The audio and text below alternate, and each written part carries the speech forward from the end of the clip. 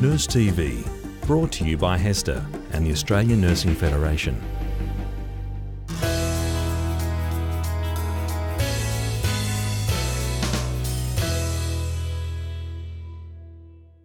Hi, I'm Saroj Nazareth. I'm the nurse practitioner in the liver service at Royal Perth Hospital.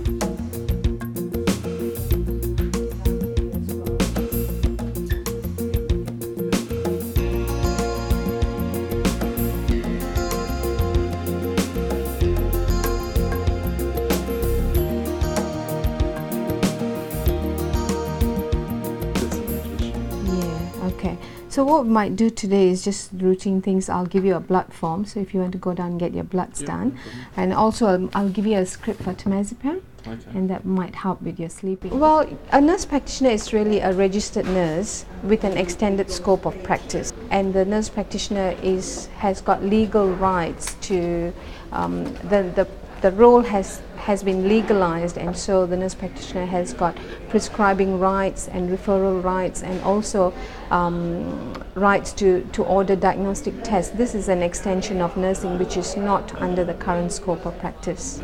Well, because this team's got a lot of experience, they've got a great deal of knowledge to pass on to anyone that's undertaking treatment, which is somewhat onerous, so they know ways and means of dealing with the complications that you come up against, the side effects of your treatment, managing work, sleep, just your lifestyle during the course of treatment, and they just pass this useful information on to you to make it all easy, or just to make sure that you're coping with it, basically. Aches, have you? I might give you some. Knees especially. Your knees especially? Okay.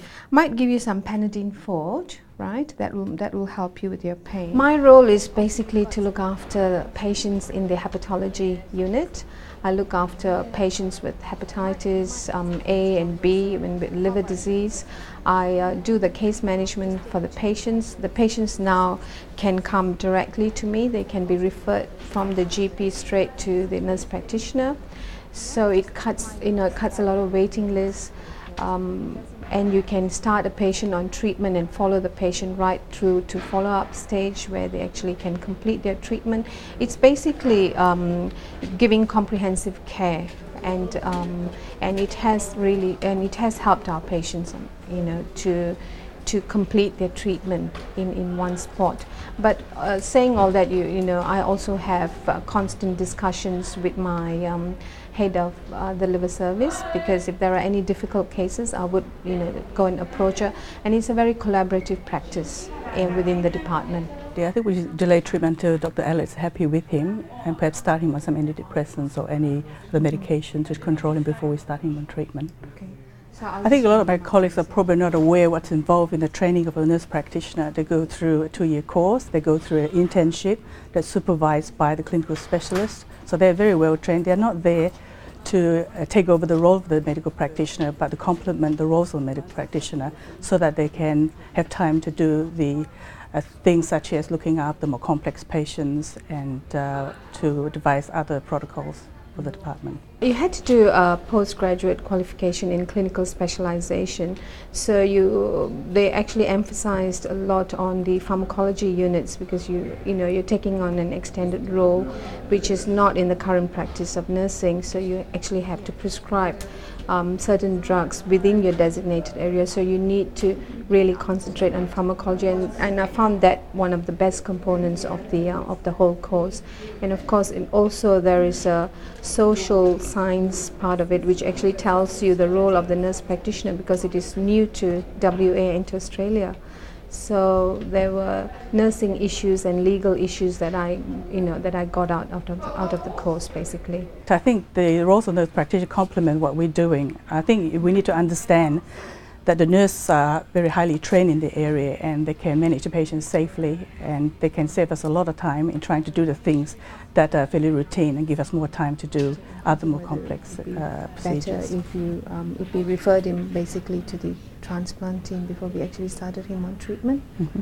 I think a nurse practitioner in an appropriate clinical setting is a very good idea, because it helps to ease the workload of the doctors. They follow very strict clinical protocols that are devised by the clinical practitioner and the nurse practitioner, so there's a standard they have to keep up to. I'll be very comfortable if the nurse practitioner practices within the guidelines of the clinical protocol. So you've got some kind of a rash, you were telling me. The first script I wrote, I was actually quite apprehensive writing the script because it's an entirely new thing that you do, and you actually, you know, think twice. And before I write a script, I always, you know, it makes me think. You know, having to write a script, it's a big. There are a lot of legal implications, so you really need to think about your role before you actually go forward with it. I think the good thing about nurse practitioner, it gives you job satisfaction. For me personally, when I see a patient, I can see a patient in the clinic, and when the patient has certain complaints, I can attend to them. I can prescribe some of the drugs which are within my formulary. Some of our patients actually have a lot of psychiatric problems. They can be referred. I can refer them to the psychiatrist. So it's having that access to your allied workers as well. That's a great thing. And as I said earlier, it's total patient management. That's the satisfaction that I get of being a nurse practitioner.